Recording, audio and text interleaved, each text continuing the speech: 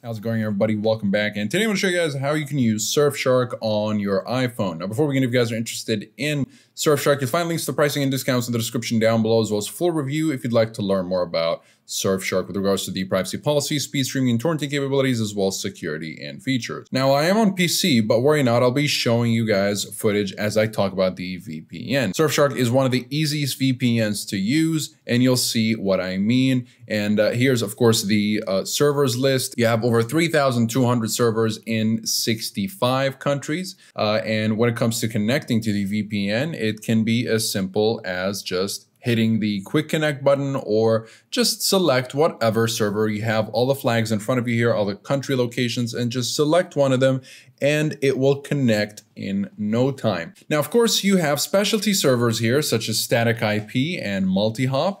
Static IP servers, unlike the regular servers, will give you static IPs rather than dynamic IPs as it is with the regular servers. So you'll always be getting the same IP address with static IP servers, unlike the dynamic IP servers, which will always be rotating IP addresses every time you connect and reconnect.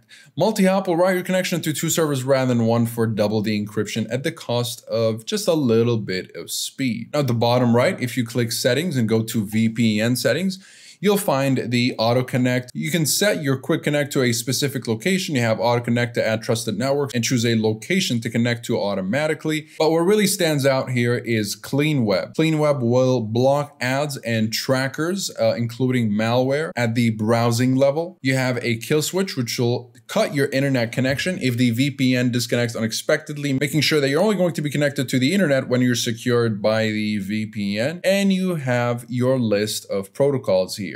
So you've got ICAV2, OpenVPN, UDP, and TCP, as well as WireGuard.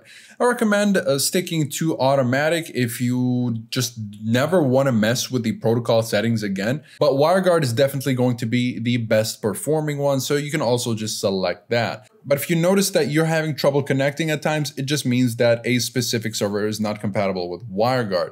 So you can stick to automatic if you'd like. But again, for performance, for the best performance, just stick to WireGuard. Rotating IP will always rotate your IP every 5 to 10 minutes, helping you cover up your tracks. So it's very self-explanatory, and no borders mode will help you achieve internet freedom if you're in a censorship heavy country. So it'll help you bypass censorship heavy countries.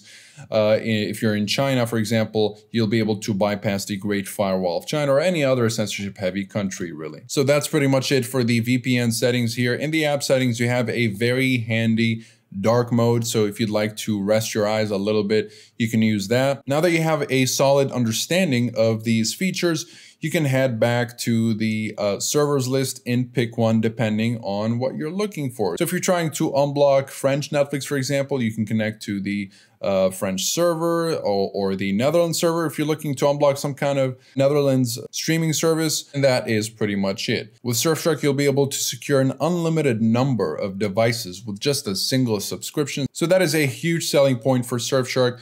You'll be able to share your account with as many friends and family members as you'd like.